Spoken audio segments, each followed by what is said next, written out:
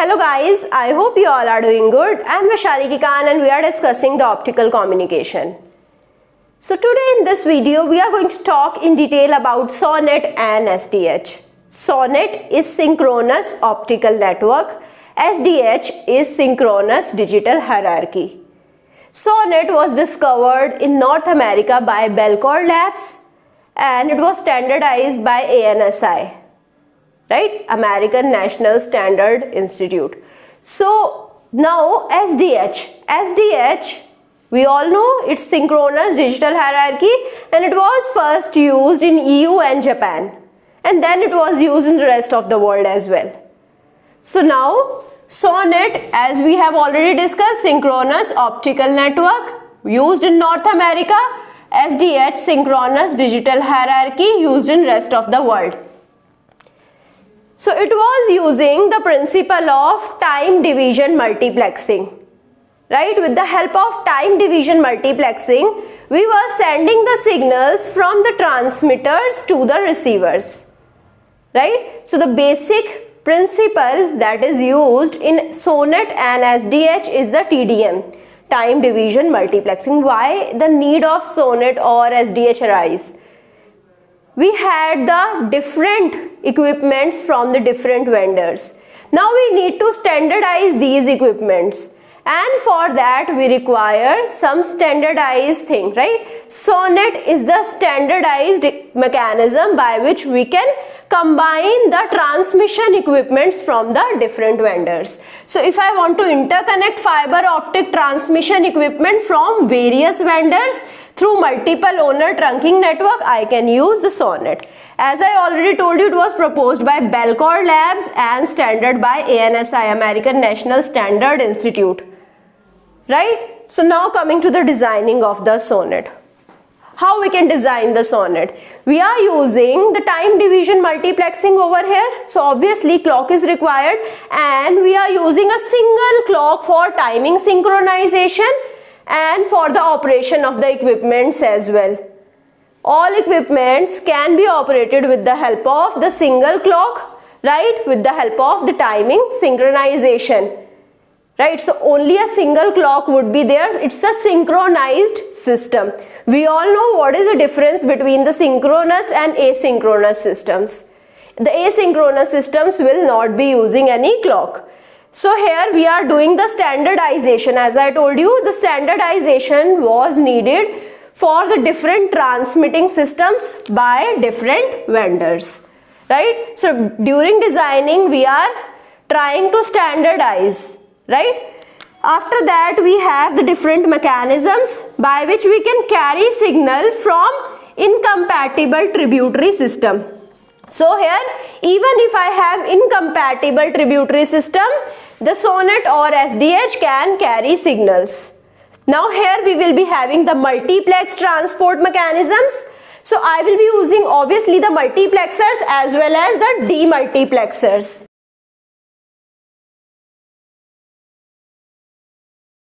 So now these are used in the ATMs and BISDN systems. So ATM is asynchronous transfer mode.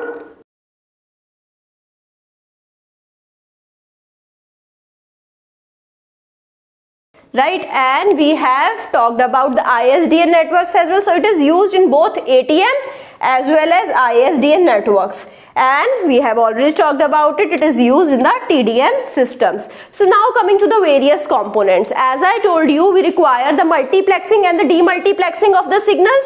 So obviously mux and demux would be required.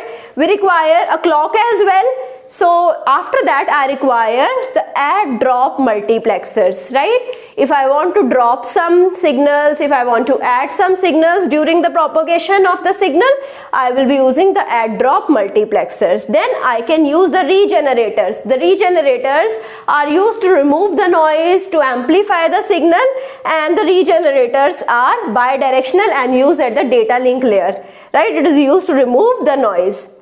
Then after that we have the synchronous transport signal.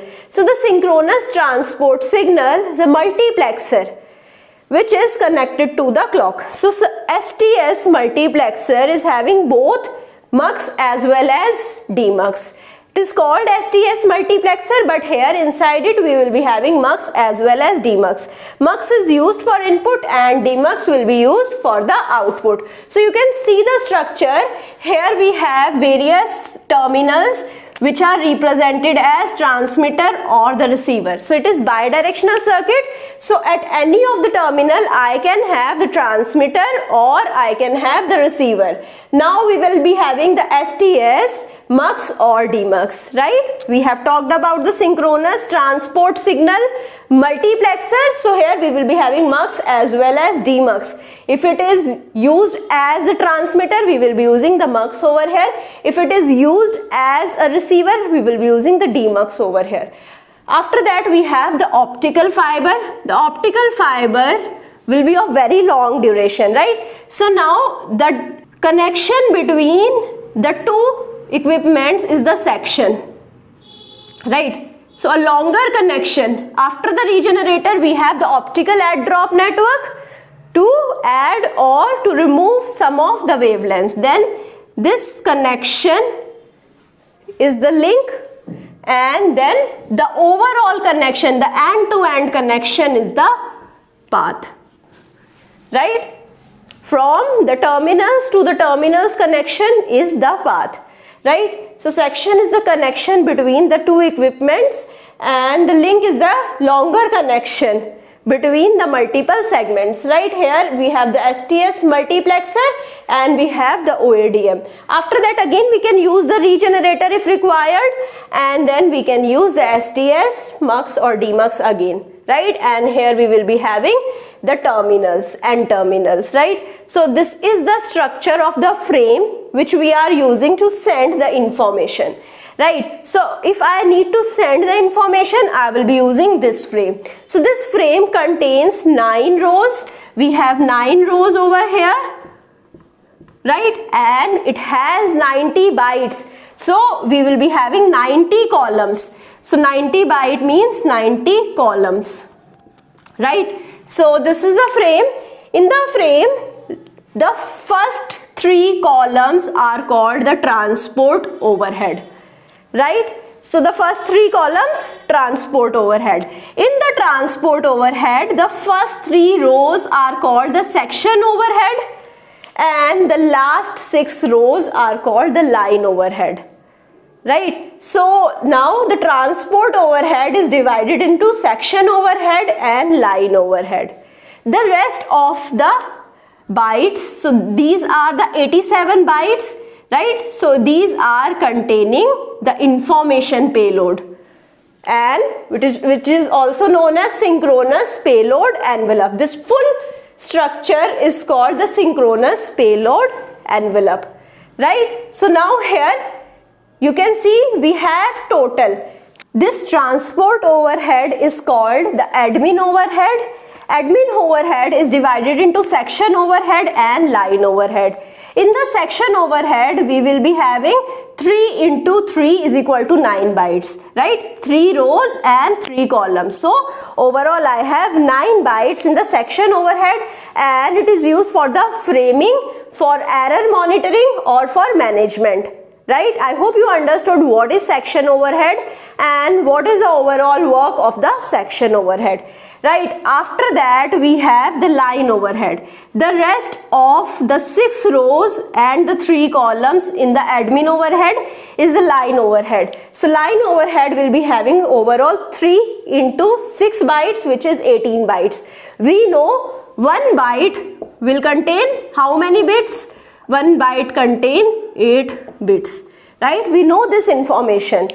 So the line overhead will contain 3 into 6 bytes, that is 18 bytes, right? If I want to know the bits, I can multiply both of them by 8, right? So it is used for the synchronization, for multiplexing operation, for the protection of the switching. So I hope you understood what is section overhead, what is line overhead. Then this is the information payload, which is used to store the actual information or the actual message. So now this is the frame period. The period for one frame is 125 microsecond. Right, so the frame period is 125 microsecond and the data rate would be how many data we are having? We have 9 rows and 87 columns, right? So data is present in this information payload only. We have for the information payload we have 9 rows and we have 87 columns, right? So total number of bytes would be 87 into 9. These are bytes. Now if I multiply it with 8, I will be getting bits. And if I divide it by time, I will be getting the data rate. So data rate is coming out to be nearly equal to 50.122 Mbps, which is a good enough data rate. So this is the reason of the popularity of Sonet, right? So I hope you understood this. So this is the data rate for Sonet or SDH1, or I can call it as SDH1.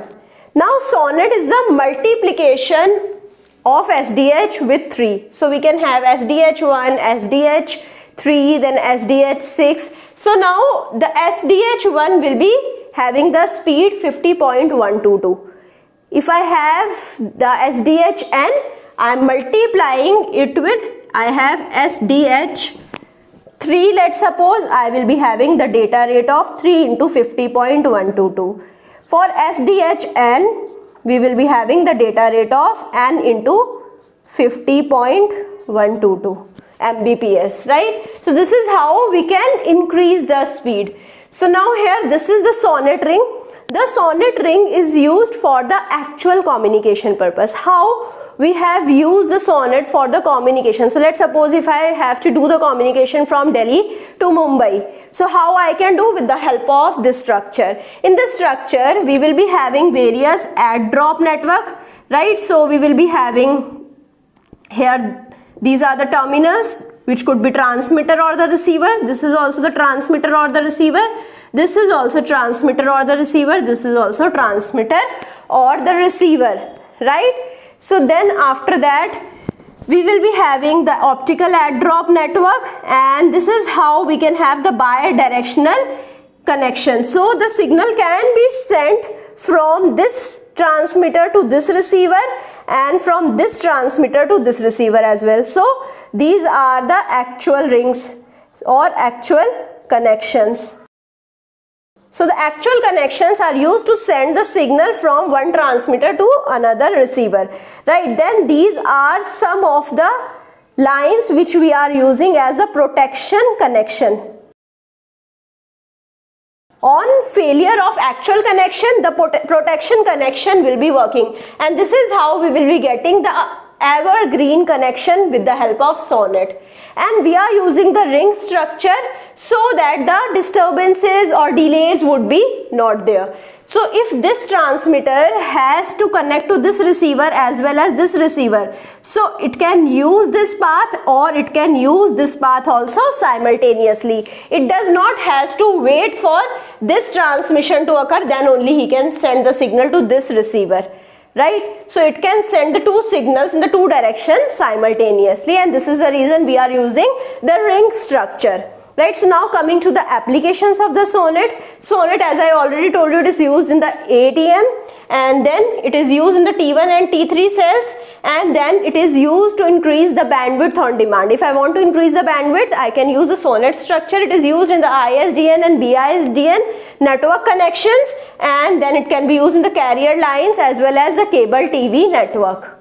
So I hope you understood each and everything that I discussed about the Sonet and SDH. If you have still any doubt, you can put the doubt in the comment and I will be trying to resolve your doubt as soon as possible. I hope you like this session. If you like it, please push the like button, subscribe to the channel, share it with your friends, and also give me your feedback. Thank you so much.